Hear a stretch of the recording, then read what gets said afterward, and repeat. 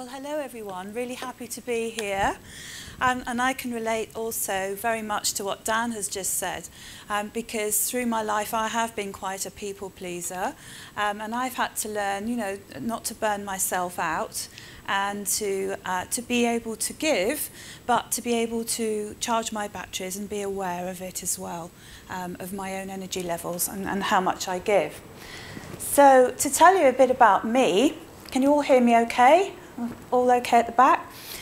So as I mentioned, I'm passionate about helping people, and with my work, what I do at Thrive Coaching and Training is help people be the best that they can be.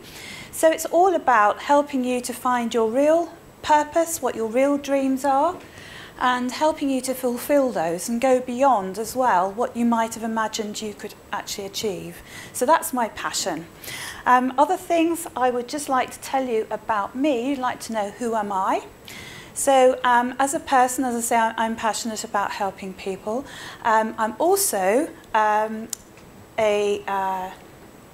lead trainer with the Mo Foundation, and I don't know how many, I think a few of you here have done the Mo course, which is a coaching course. We've got another course coming up at the end of October, and it's very beneficial for anyone that's doing it, and it's basically it's a non-profit and helping lots of people in Guernsey. We've already trained about 120 people through the course in Guernsey now, so you will learn great skills through that too.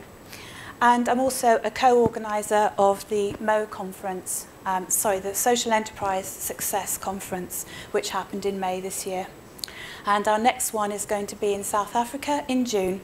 So we're hoping to do one on each continent, so that's 7 conferences, and the aim of that is to transform lives through enterprise. So it's helping businesses to help people and transform their lives. So that's a bit about me, but I'd like to share, I've got lots of things to share with you today. But first of all, I'd like to say that I was almost never here.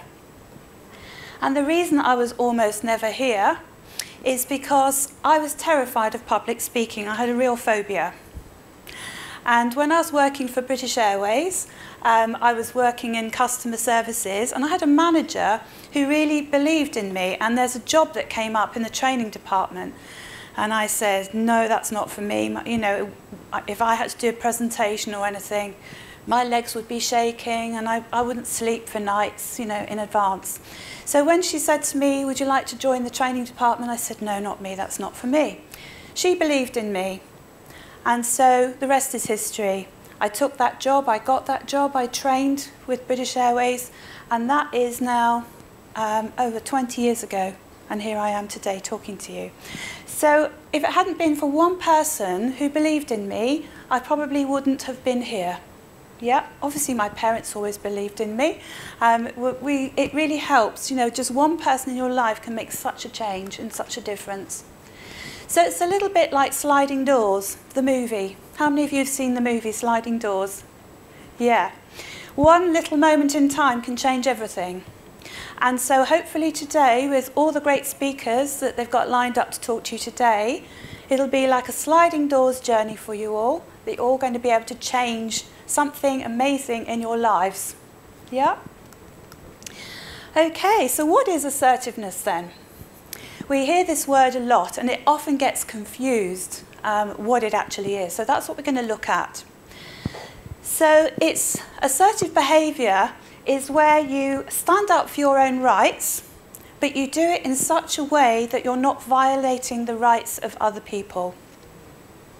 We all have rights. So we stand up for ourselves in such a way. So how does aggressive behaviour then compare with assertive behaviour? So that often gets really confused. And when I was first doing my assertiveness course and I was searching on Google for images for assertive behaviour, I was really surprised how many images there were for aggressive behaviour. And you'll often hear people say, oh, they were very assertive with me. They probably were not being assertive. Because if you're being assertive, it's very neutral. Yeah, it's very neutral and it's not aggressive. So, when you're being aggressive, it focuses on saying what you want and what you need at the expense of other people. That's the difference. Okay, and then passive behaviour, where we are perhaps a bit shy, or we just stand back and don't take any control over what we're doing. We don't have much control over our destiny. So passive behaviour focuses on the opinions, feelings and wants being withheld altogether. So that's passive behaviour. Now there's another kind of behaviour. Can anyone shout out what that might be? Passive-aggressive. Yes, passive-aggressive. So passive-aggressive behaviour is a bit like this. That says it all, a bit like the smiling assassin, yeah? So basically, when you're being passive-aggressive, you're not expressing what you really think, but it's seeping out in other ways. Very covert. So it's very inauthentic, this kind of behaviour. So, and it can be a little bit like the pressure cooker syndrome, where things build up and then explode. Yeah? So that's passive-aggressive. So I'm going to share with you 10 tools today. So in 10 tools of assertive behaviour that are going to be able to help you to alleviate stress. So here's your first tool. The sphere of influence. How many of you have come across this before? Yeah, sphere of influence.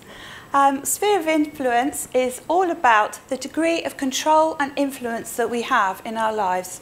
And this is a really useful tool. You can just keep this in your head. So in the middle, in that green circle in the middle, is everything that we can control in our lives. And the second one, which is the turquoise circle, is everything that we can influence. So we may not be able to control it, but we can influence it. And then what do you think this one is? Everything that we can't control. This is where all the what-ifs live. What if this happens? What if that happens? So all the worrying happens there. So where does all our energy go? It gets dissipated into the unknown because we really don't know what's going to happen here. So that's where the what-ifs live. So proactive and assertive people will spend most of their time in the turquoise circle here because they will be focused more on what they can do. Yeah? And whereas reactive people, or the warriors, are going to be living in the purple zone, which is where we don't want to be because we're wasting our energy by being there. So the power of communication is key when it comes to assertiveness. And this really helps us when we are in difficult, stressful situations. So I'd like to share the second tool here. Now, some of you may be familiar with this one. But how much out of 100% do you think our words have impact on us? Guesses? Just shout out. 100? Do you think words are 100%? Okay. Any advances on that? 10? Okay. Right. And then what about our tone of voice? How much influence does our tone of voice have on other people? 70%? Okay. And what about our non-verbal communication, our body language, hand gestures, facial expressions, these kind of things? How much impact do they have out of 100%? Even more. 50%. It's a lot more than we realise. And this is actually the findings of a study done by Dr. Albert Mehrabian. There have been other studies done as well, but this is the most widely used. And it's actually 7% influence that our words have when we're having a conversation. Tone of voice is 38%, and body language is a whopping 55%. So it's huge, isn't it? And there's Ricky demonstrating. So for instance, if I was to say to you now, okay, if you need to use the bathrooms, you go to your right and the bathrooms are that way. So what are you going to think? You're going to think that the bathrooms are that way, right? Not to your right. Yeah. Okay. So here's your third tool now. Words. Now there's one little word that's a very, very powerful word, and it's an assertive. It's the hallmark of assertiveness. Has anybody got any idea what that word is? No, that's a good one. We're going to come to that, but that is a good one. But it's not that one I'm going to talk about now. Okay, it's actually I. The power of using I. We are so often used to saying you this, you that, you done this, you're doing that. But actually, that's quite aggressive, or it can be quite aggressive. To be assertive, you're owning what you say. So I believe, or I'd like, or I'm feeling, that's assertive. Using I is very powerful, and avoiding starting sentences with you. So these are the most powerful statements you can make. You're affirming who you are and what you want, and using I is the hallmark of assertiveness. Tone of voice. Again, this has a huge impact, doesn't it? Because we can see 38% tone of voice. And bear in mind that over the phone, we don't have body language, and yet we can still hear a smile on the phone, right? We know if somebody's distracted when we're talking to them, we can tell from their tone of voice. So very important. And face-to-face conversations too. Tone of voice is a whole different area as well. And if any of you sing, you'll know there's quite a lot to it. Okay, so out of this image here, for example, just notice what you see. There's no right or wrong answers here, but just notice what you see here. We will, within split seconds, we will make assumptions about what's happening in this scenario. There's no words and there's no tone of voice. But already we're deciding what's going on here. Yeah, and everyone probably has their own interpretation of that as well. Okay, what does this symbol mean to you? Okay. Yeah? Thumbs up. Thumbs up. Now we believe that's quite a universal symbol, don't we? So in the US and in the West it means good job, okay, as you've all said. In Germany they use it to say the number 1. In Japan it means the number 5. In Ghana it's an insult to use the thumb. And in Malaysia the thumb is used to point rather than the finger. So we can assume that the thumbs up is a universal symbol, but actually it's not necessarily. It's good to be aware of it. So here's your fourth tool now. Listening. What is effective listening? It's a huge subject in itself, but how many of you feel that you've really been listened to in the last week? Any of you that have gone on Mo will be very familiar with this on the Mo coaching course. So it's a key skill when it comes to assertiveness, and I would really advise you to learn as much as you can about learning to listen well. Many of us think we're good listeners, but we're interrupting people, we're giving advice when it's not been asked for, we're hijacking the conversation and making it about us. That happens all the time, and that's not real listening. And another really important point is the next one that we're going to get to. But first of all, when you're listening, you want to maintain good eye contact, open, positive body language, gaining awareness from seeing people's body language, helping us to understand what's going on a lot better, keeping an open mind, listening without interrupting to put your point across, and summarising and asking for clarification. So for instance, saying, did I hear this correctly? I'd just like to check that I've understood this correctly. Yeah, that's good listening. So your fifth tool here is about questions. And questioning is a very important part of assertiveness, because assertive behaviour is all about listening to the other person, asking the right questions, and building a rapport. We can alleviate a lot of stress and a lot of assumptions by asking good questions. So you'll know probably about closed questions, yes or no answer. There is a place for those if we need a direct answer. Open questions are all of these: the what, where, when, how, and who. You'll probably notice there's one question that's not on there, and that's why. Why? Use with caution. If I say to someone, why are you wearing that shirt today?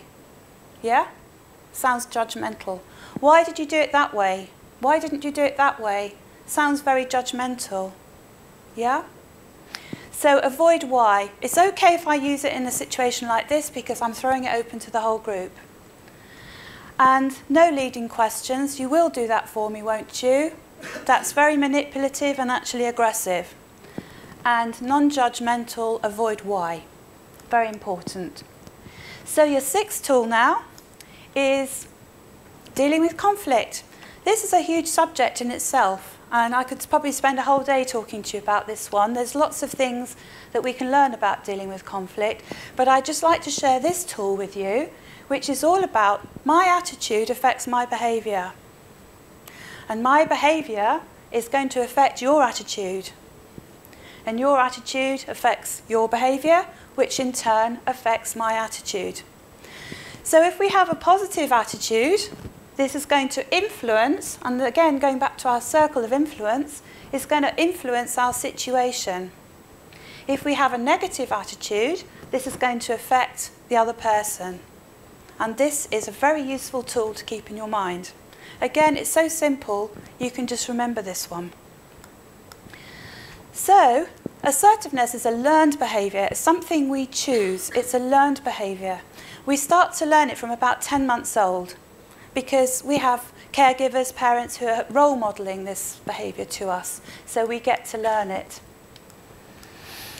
So, if we stay in a positive state of mind and a positive or staying assertive in a conflict situation, it's very difficult for the other person to continue being in a negative frame of mind.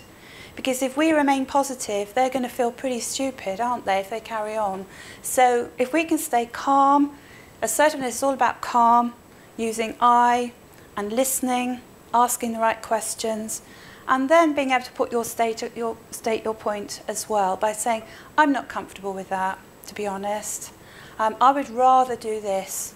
Yeah? Don't even have to apologise, I'm really sorry. No, because that will actually be more passive. To actually be okay with saying calmly, I'm really not comfortable to do that. Okay, so it's focused on the current reality, remaining objective, asking questions and gathering information. And it's a role of care, concern, respect, responsibility and maturity. Your seventh tool now, the assertive triangle, which really shows you, as you can see on the left, passive versus aggressive. You've got the area of choice above the line. This is because we choose assertive behaviour. The more we choose it, the more natural it becomes. Your eighth tool now is about being heard. If you're in a situation, perhaps a meeting at work, and you can't be heard or you don't feel heard, very useful technique and a tip I'm going to share with you. Because we know body language is so powerful, we just gently raise our arm and we say, can I add something to that? By asking, can I add something to that, we're not making negative what the person before has said. Yeah? We're actually adding to it. And 9 times out of 10, people will say, sure, go ahead, because you're not interrupting them. And you've asked permission to put your point across. Very good tip to use. Okay, your ninth tool now is about the art of saying no, which is what this lady here mentioned earlier on. How many of you find it difficult to say no? Yeah, it can be very difficult, can't it? So there is a technique to it, the art of saying no. So this is a list to consult before saying yes. So before you say yes, you can ask yourself, do I really want this or am I pleasing someone? How do I feel about this request, honestly? If I do, will I enjoy it? What's the cost, if any, of saying no? Do I have to decide now or can I take time to think? Or is there another alternative? Or do I need more information before I decide? So, a list to consult. So, how to say no? This is the other thing, isn't it? Some tips here. Just say no. There's no need to say because or I'm sorry, right? I would really like to, but what does but mean? Everything that precedes but is Bullshit? Yeah? How many of you can hear a but coming? You know, so everything, so avoid buts and I'm sorry, but. Yeah, it weakens your argument. Give an explanation of your feelings. For example, I'd feel uncomfortable to do that. Give an explanation of your reasons because I'm already committed. If appropriate, thank them. And if anyone wants any copies of these slides, very happy if you want to talk to the organisers here. 10th tool is about the learning journey. We go through a journey of not knowing what we don't know to knowing that we don't know it on the second step. The third step is, yeah, I know I can do it, but I can't do it yet. And then unconscious competence is where it becomes automatic. Okay, so these are the 10 tools here that I've just shared with you. And as I say, if you want any copies of these slides, then please ask and we'll get them to you. Okay, lots for you to take away in your toolbox. So remember, your new journey starts today. It's your sliding doors story. I'd like to invite you to all stand up, just for a moment. All stand up. Okay, put your hands on your hips. Take a deep breath. And say, I am awesome.